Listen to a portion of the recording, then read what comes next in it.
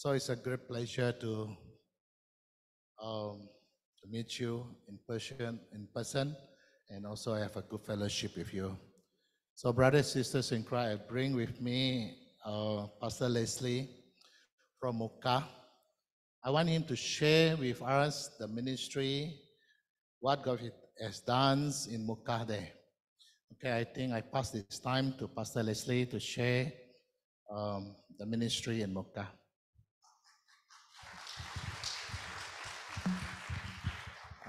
Selamat pagi semua. Saya akan gunakan bahasa berfungsi untuk kita semua. Saya harap dia boleh membantu. Oke, pada mulanya terima kasih untuk kesempatan ini, dan sekali lagi saya mengucapkan terima kasih atas dorongan, sokongan dari kamu semua dari segi doa dan dari segi keuangan. Semoga Tuhan memberkati kalian semua.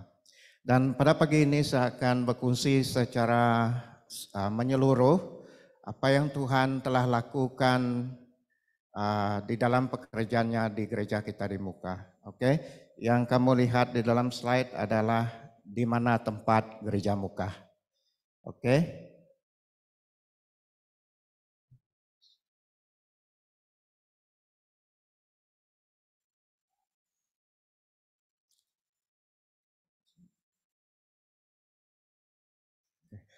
Minta tolong yang di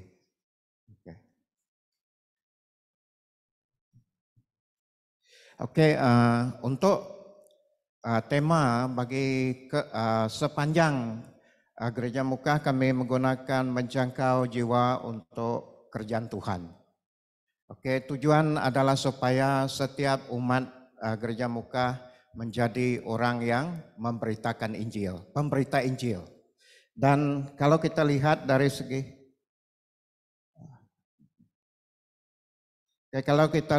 segi kurungan itu, Injil untuk Melanau ini adalah dikhususkan ya supaya menjangkau orang lokal. Ya, sebab Muka kebanyakan penduduk Muka adalah orang Melanau. Jadi kami memfokuskan supaya Injil lebih kepada orang Melanau, ya, selain daripada bangsa-bangsa lain. Oke, ini rumah panjang yang telah kami injili dari tahun 2014 sampai 2023, ada 14 buah tempat. Oke, ini hasil doa kita semua. Oke, ini kehadiran kebaktian di gereja kami, di gereja kita di Muka. Oke. Dan pelayanan dan penginjilan atau perencanaan yang pertama, kita ada pelayanan anak sekolah minggu. Oke, ini adalah antara anak yang kami layani. Oke, ya, saya akan kongsi secara menyeluruh. Oke, pelayanan muda-mudi juga. Oke, ini gambar muda-mudi. Kebanyakan mereka adalah penuntut Politeknik, UiTM, SMK yang berada di Muka. Oke, ini adalah waktu hujung minggu. Sebab kebanyakan mereka adalah bermalam di gereja Muka, jadi kami bagi mereka firman Tuhan, kami kongsi firman Tuhan untuk mendorong dari segi iman mereka. Oke, ini pelayanan hujung minggu juga. Oke, kami bagi mereka makanan. Oke, sebab mereka jauh dari keluarga dan memerlukan pertolongan dari segi makanan. Dan sekali lagi saya mengucapkan terima kasih kepada First Baptist yang telah menolong kami di dalam pelayanan muda-mudi dari segi keuangan. Oke, terima kasih semua. Oke, dan pelayanan kaum ibu. Oke, kita ada membuat pelayanan kaum ibu. Oke, ini dari waktu seminar kaum ibu yang telah kami buat. Oke, ini Pastor Sria dan istri saya waktu seminar kaum ibu tahun lepas. Oke, penginjilan. Oke, kalau kita melihat dari segi penginjilan, ini adalah penginjilan yang saya lakukan pertama kali untuk keluarga Melanau. Ya, pertama kali saya berdiri di keluarga Melanau. Oke, ini di tempat rumah panjang lain penginjilan. Oke, ini di rumah panjang juga waktu membuat follow up di rumah panjang. Oke, ini kami berdoa untuk orang rumah panjang waktu penginjilan. Oke, ajaib Tuhan dalam penginjilan. Oke, saya kongsikan sedikit daripada keajaiban Tuhan dalam penginjilan. Oke, saudara ini dia telah berkawin 8 tahun, tapi belum ada anak. Setelah didoa, dia mempunyai seorang anak laki-laki. Oke, ini saudari juga. Dia setelah berkawin 11 tahun, belum mempunyai anak, telah didoa Tuhan memberkati dengan seorang anak laki-laki juga. Oke, ini pun sama. Oke, seorang saudari kita yang berkawin 6 tahun, setelah didoa Tuhan memberkati dia. Oke. Oke, pekerjaan Tuhan dalam penginjilan ya, kalau kita lihat. Oke, ini pekerjaan Tuhan, oke. Ya, secara penyeluruh. Kalau kamu lihat gambar itu, dia seperti kepala naga. Oke, ini azimat yang kami pecahkan, hancurkan ya di dalam nama Yesus. Oke.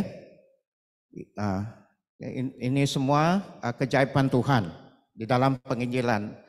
Oke, ini seorang mamak tua, apabila telah didoa, dia telah dapat bangkit semula. Oke, ya, keajaiban Tuhan. Oke, eset penginjilan ini adalah bagaimana kita menjangkau, sebab kita ingin memulakan satu pelayanan baru di area Sungai Arit, tidak jauh dari area Tatau. Kalau dari muka 2 jam baru sampai di Sungai Arit. Sebab di area Sungai Arit banyak rumah panjang yang belum pernah mendengar Injil, tetapi telah mengatakan diri kami Kristen, tapi tidak pernah mendengar Injil. Cuma mengatakan, oh kami Kristen. Jadi kami telah membuat sabe, ya, satu tanah yang di tepi jalan Penbunio, di mana tanah tersebut dijadikan tanah pekuburan untuk orang Kristen yang kami jangkau nanti.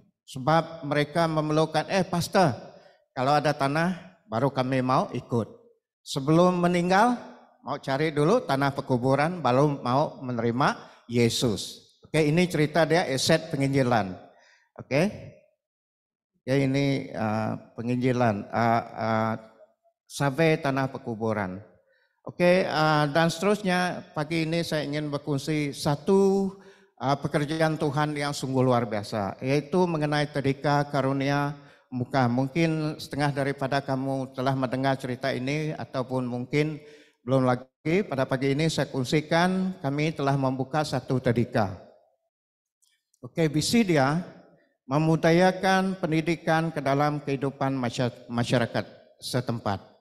Bagaimana cerita ini ataupun pelayanan tadika ini menyentuh kehidupan saya. Sebab kalau kamu tahu di muka dia ada politeknik, dia ada UITM, dia ada Saintek, sekarang Kolej Lela Type, Kemahiran Mara, dan Kolej Community. Tetapi apa yang saya lihat, tidak ada orang muka sendiri yang memenuhkan kolej-kolej yang saya sebut tadi. Jadi saya tanya, di mana orang muka sendiri? Sebab pendidikan dekat dengan kehidupan mereka. Tetapi tidak ramai orang muka sendiri yang mengisi kolej tersebut. Yang datang adalah orang Miri, orang Kucing, orang Sibu, orang Kapit untuk mengisi kolej tersebut. Jadi saya tanya, kenapa tidak ada orang muka? Jadi saya tanya budak yang telah tercicir, yang di rumah panjang, saya tanya, kenapa kamu tidak mau sekolah? Jadi jawaban mereka, saya malu pastor. Kenapa malu? Sebab saya tidak pandai membaca. Sebab saya tidak pandai menulis. Sebab saya tidak pandai mengira. Kenapa begitu? Sebab dari awal kehidupan mereka, asas pendidikan tidak ada. Waktu mereka di sekolah, mereka tidak diajar dengan betul. Bukan saya menyalahkan, tetapi dari segi pembelajaran asas, waktu mereka di dalam tadika ataupun prasekolah, mereka tidak dididik dengan betul. Jadi saya tersentuh dengan hal ini, jadi saya kongsikan visi ini dengan Pastor Daniel. Jadi Pastor Daniel suruh saya survei apa yang perlu dilakukan. Jadi apa yang berlaku dari awal tahun ini kita telah memulakan pelayanan tadika. Ya, telah bermula pada 9 Januari lepas dan sekarang sudah 2 bulan, 1 bulan lebih telah memulakan pembelajaran asas. Maksud saya untuk memperkenalkan, sesuai kenal dengan mereka, menunggu bulan Maret di mana mereka akan memulakan pelajaran sepenuhnya. Oke, perencanaan untuk tadika itu bukan saja untuk mengajar, tetapi kami merancang untuk membuka sekolah buta huruf.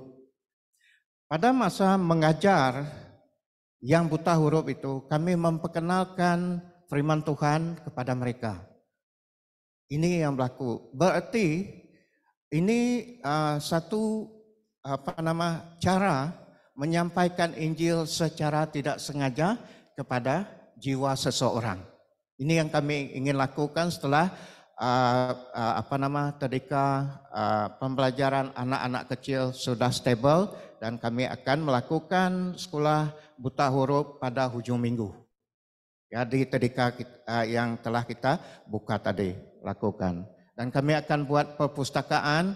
Sekiranya kamu ada lebih buku, mungkin satu hari kamu boleh hantar ke Mekah, ya, untuk memberkati kawan kita di Mekah ataupun saudara-saudari kita yang seriman dengan kita di Mekah. Dan seterusnya kami akan melakukan pusat tuition untuk menolong yang kurang dari segi matematik, apa-apa pembelajaran yang mereka perlu daripada pertolongan. Ini kami akan lakukan nanti. Masa akan datang kami akan lakukan pada hujung minggu untuk menolong yang memerlukan pertolongan dari mereka yang kurang dalam pembelajaran. Oke, ini situasi tadika kita. Ini tandas mereka. Oke, ini pemandangan dari segi depan, ya, intern. Ya. Oke, ini dalam bilik derajah untuk sekarang ini. Oke, ini bilik derajah yang kedua, sebab sekarang ada 2 bilik derajah, ya, umur 4 hingga 6 tahun dan umur 3 dan 4 tahun. Oke, ini kitchen mereka. Ini adalah murid yang kita ada sekarang ini. Pada mula dia, hari pertama ada 11 orang. Dan selepas itu ada 17 orang. Sekarang kita mempunyai 19 orang murid keseluruhan dia. Untuk pengetahuan kita semua, setelah 2 bulan, hampir 2 bulan kita telah memulakan tadika tersebut. Pada hari pertama, murid semua menangis. Tidak mau pergi ke sekolah. Saya pada masa itu dengan istri saya, ya, keluarga saya ada bersama saya pada pagi ini. Saya ada bersama menyambut hari pertama mereka. Dan saya pun menjadi guru sementara.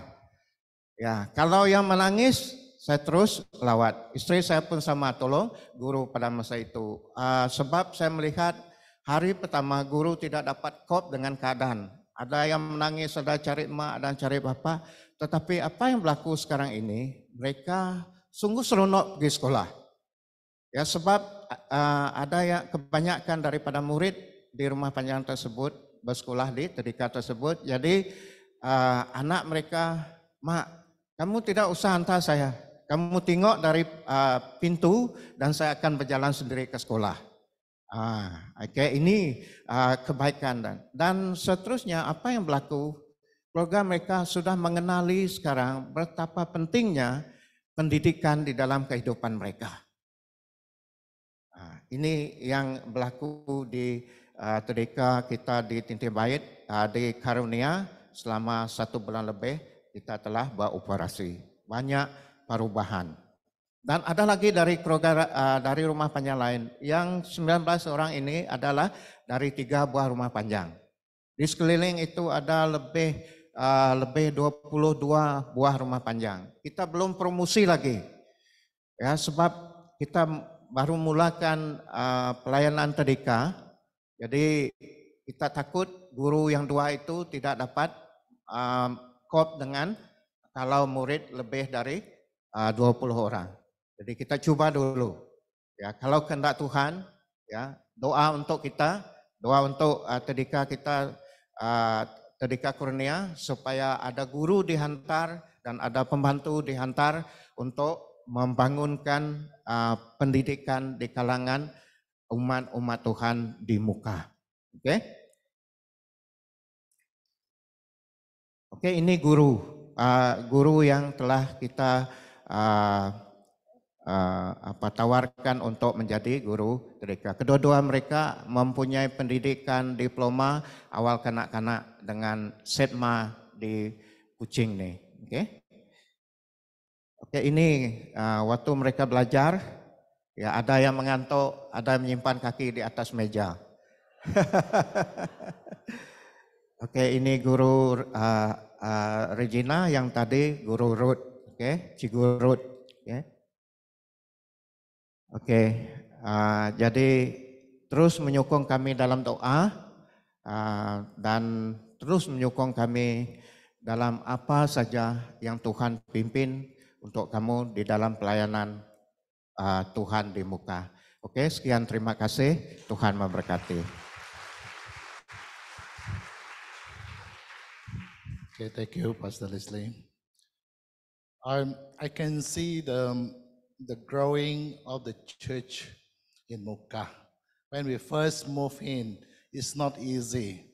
It's the hardest grounds as far as the gospel is concerned. You know, talking about Muka, you know, it's our TYT, the governor place, you know, a lot of them, they said they are Christian, they are so religious, and yet most of them do not know Christ. When we first, I asked Pastor Leslie, we're going to send you to Muka to start a new work in Muka. Almost a few months, I think about 3 to 4 months, only the family worship the Lord. There's nobody, no contact, really pioneers. The Home Mission Board started the work, is a pioneers work in Muka. There is no Christian believers, Christian friends, help us, you know, to start a new work. I can see why we start Muka, because we want to reach out to this group, Malanao group, the people's group. We want to concentrate on the people's group at this moment. The Home Mission Board, the coming years, we're going to see many people's group in Sarawak. We're going to accept Jesus Christ as their Lord and Savior. We're going to reach out this coming years. 2 groups that we are targeting, is that talking about Kadayan. Kadayan is the unreached people's groups. You're talking about in Bekenu area. I've been there, you know, together with one friends, and we have the context, how to reach it, how to move into that area. Another people's group is that in Murun area. Not many people like to go into that remote area. It's very expensive and very hard and difficult to reach out the area, the Punan and Penan. So I already contacted 2 guys, how we can move together and partners together to do the ministry among this group. Another group, sometimes we are in the midst of us. You know, I challenge the Home Mission Board, I challenge the pastors and our missionaries to reach out the rural Chinese community. We can see that the response from the Chinese community in the rural is overwhelmed. I can see in Ruban, you know, through the community project, even through the, you know, during the pandemics, we give the foods to the various families, and it came back to us. We never receive a gift or contribution from others. but your church came to our life, came to our family, and showed the love that we never received before. So, brothers, I can see the work of the Lord among these rural Chinese. This year, I challenge the Home Mission Board, challenge the missionary. We're going to organize together all the rural Chinese in one place, in how we're going to enhance that ministry. Because we can see they can speak Iban, no problems, you know. I can talk and preach in Iban, they can listen. They can understand Iban. So, brothers and sisters in Christ, that is the focus of the Home Mission Board the years to come. Even last year, we can see that even, you know, the pandemics, the COVID, sometime, you know, we try to restrict ourselves not to reach out, not to preach the gospel, but we thank God that even last year, you know, 11 new longhouse we established. We have members, we have believers there to worship the Lord. And we have a new town center in Serian. So we send our workers to the Kutas Merahan Big Church. Okay, Kutas Merahan, we take a lead to start the new work in Serian. We are a small church. I asked Sister Melia, you go there. You staying in Serian and start the work among the Bidayo group. So we thank God that we established the work in Serian. And even last year, we're talking about, you know, people accepted the Lord is 273 under the work of the Home Mission Board, through the work of the pastors and missionary, and 208 have been baptized. That is last year itself. Why I want to share that, brothers and sisters in Christ, the gospel is a matter to our God. Gospel need to reach out to every corners of the people's life. So let me share with you this morning, Luke chapter 23, verse 39 to 43. Luke chapter 23, verse 39 to 43. One of the criminals who hung there, how insulted him. Aren't you the Messiah? Save yourself and us. But the other criminal rebuked him. Don't you fear God? He said, since you are under the same sentence, we are punished justly, for we are getting what our deeds deserve. But this man has done nothing wrong. Then he said, Jesus, remember me when you come into your kingdom. Jesus answered him, truly I tell you, today you will be with me in paradise. Many years back, I met one man, you know, in one of the funeral service. They asked me to conduct the funeral service. In Ibans, you know, we have to sort out some of the understanding, some of the culture and custom. So I gathered a group of leaders and a group of the family members. And one of these men, if well known by the people, is an educated man. When I share about how we're going to do this funeral service for their family, and then he said to me, Pastor, you stop sharing of that message. And then I said, why? I've been Christian, he said, I've been Christian 30 years. 20 years I listened to that message. Then I asked him again, do you know Jesus in your life? He just kept quiet. Brothers, sisters in Christ, sometimes we felt that we are so long in our religious, life, to conduct our religious life, our Christian life. Do we really know? Do we really know that the Lord Jesus Christ in our life? So this passage is talking about, and then I said to him, tonight, some of the family members, some of your family members, the friends are coming to give a last respect to these late brothers. If you already know the Lord, it's good. Thanks God. But there are many people out there who do not know the Lord. The message is for these people. The message of the gospel is for those who do not know Christ. The message of that life is for this group of people.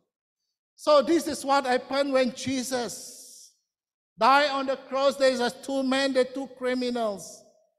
One from on the right side, one on the left side. So on the other side, insult Jesus, he mocked Jesus. He mocked Jesus. Maybe this man will try to follow and try to quote some of the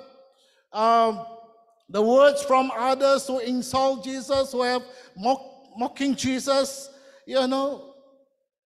Another man rebuked him. He said, rebuke him, do you not fear God? Don't you fear God in your life? We deserve to be punished because we are, doing a bad thing or a wrong person. We are criminals. We are robbers. But this man done nothing wrong. We deserve to be punished. So, brothers, why Jesus, died on the cross?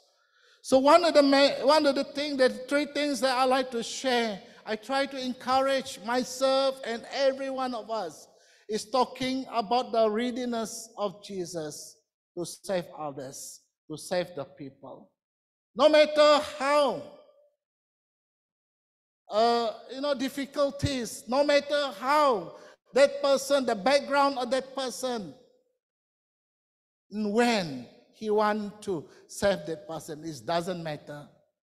The time does not matter to our Lord. And then, talking about the amazing faith.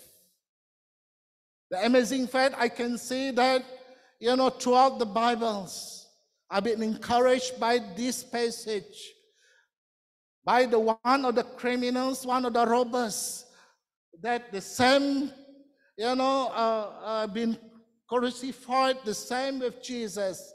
The faith that in him is so amazing. Lord, remember me. Lord, remember me. So it's talking about how he responds to Jesus, how he sees Jesus. What he sees Jesus is that he saw that Jesus able. He saw that Jesus able to save him. That Jesus able to forgive him. He see himself that he is the sinners in his life. The amazing faith that in him. So brothers and sisters in Christ, the power of that cross is so amazing and so divine to every mankind. So when we see Jesus, how do we respond to him? How do we respond to him? Is that sometimes, we're talking about ourselves. Sometimes we're talking about our own church. Sometimes we're talking about organizations. But how about the simple message that others need to listen that? The simple message of that gospel. Do we really bring that simple message? Jesus, when he's talking about the salvation, the message that you want to share to that man on the cross is so simple. You will be with me in the paradise. I will remember you. You will be forgiven. You will be with me in the paradise. So Jesus talking about, how it can respond to every needs of the people. So brothers and sisters in Christ, so what we need to do is that We need to acknowledge of His Lordship in our life. Every corner, every areas of our life. So brothers and sisters in Christ, sometimes we felt, no, that is not the right way. Now, that is not the times. When Pastor Leslie shared with me about the kindergarten, we have nothing to offer to the people at that time. And how to carry it out, how to implement. I don't have any experience. He don't have any experience. So he just shared with me. Pastor Leslie, he shared his vision, he shared his heart. Let us do it together. Let us do it together. They just use the house. That is a temporary place, actually, for that long house. Can we use that place? That place is the storage house for the community to keep all their kitchens, utensil, or any other things for the long house. They have to get rid all the things, and they will so kindly enough let that place for the kindergarten. If you wait for the building by itself, if you wait for the building to be built just for that kindergartens, we never ever do it in the short time. It takes maybe 2 to 3 years. So let us do it now.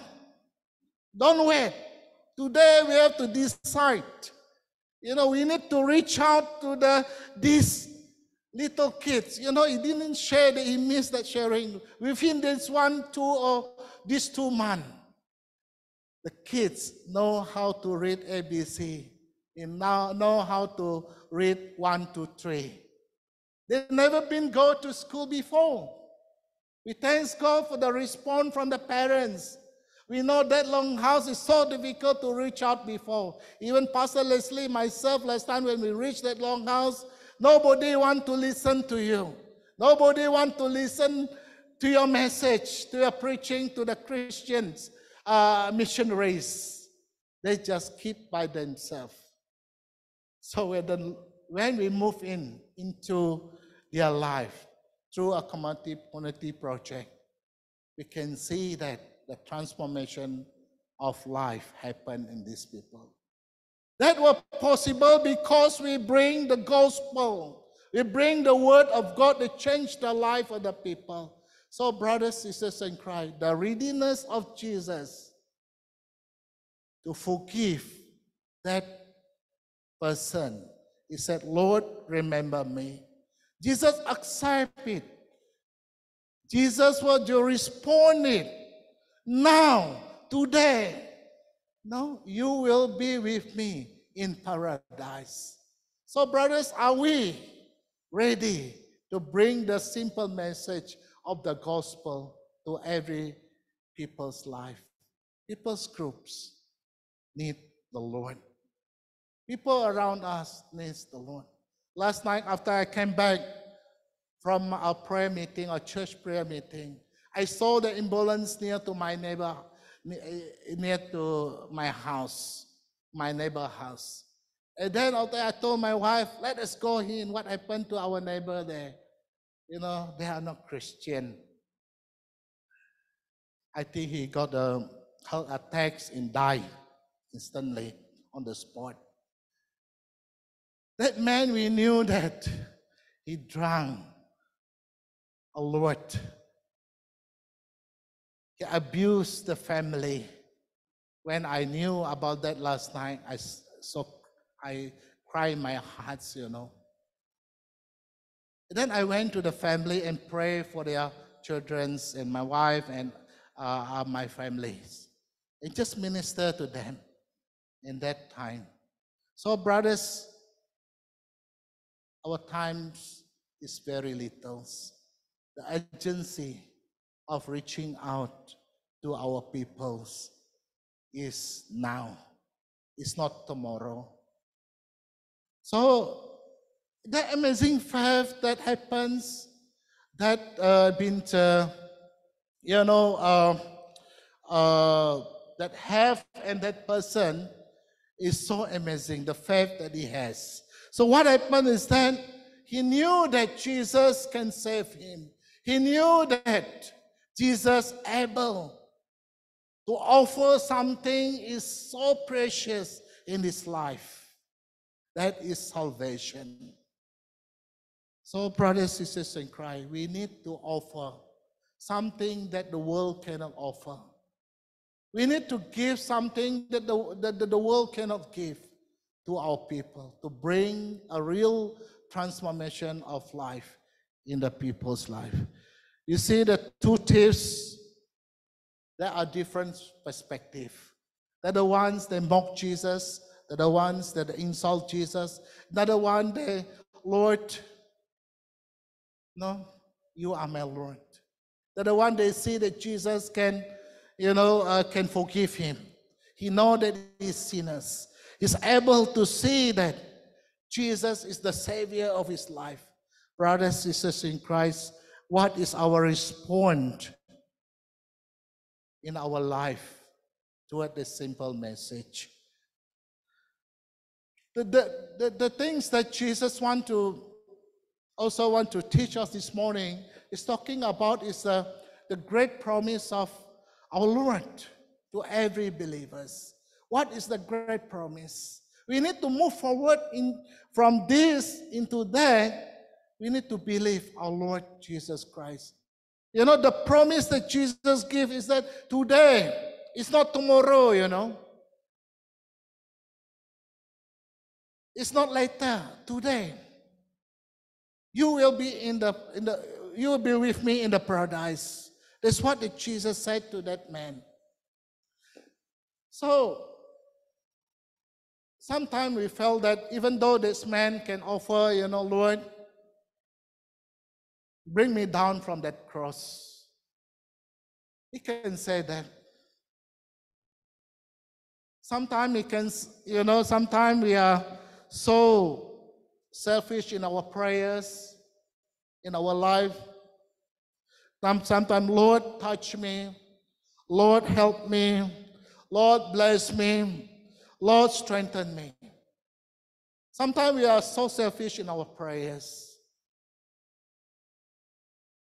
But, when we are talking about that, let us see what the cross can do for all mankind. Jesus offered that to man today, not tomorrow, not next month. We need to bring the gospel to every corners of the people's life in this world. So we thank God that we're able to send two young missionary to Bangladesh. Why we send them to overseas? Why not in Sarawak? There's so many people do not know Christ. We think about ourselves, Sometimes we feel that can we send the people outside beyond our capabilities? I say yes. The world is belong to the Lord. The people needs the Lord. They are now in the Bangladesh.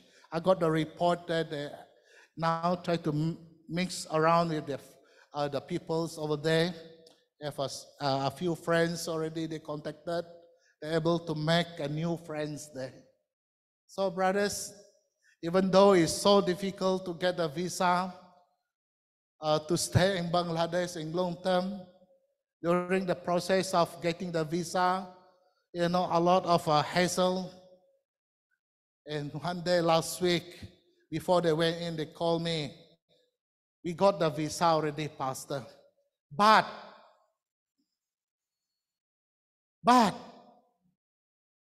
the officer and that embassy, they asked money. One person, 1,000. Can we give money, Pastor? I said no.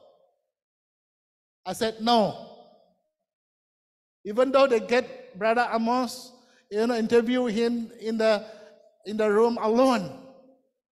Came out, Amos, What they say to you after they came out, they called me. They said they asked for money. I told you already, why they are so long? Why they are so long? Issue the visa to you because they want that money. But you need to be patient, strong in faith.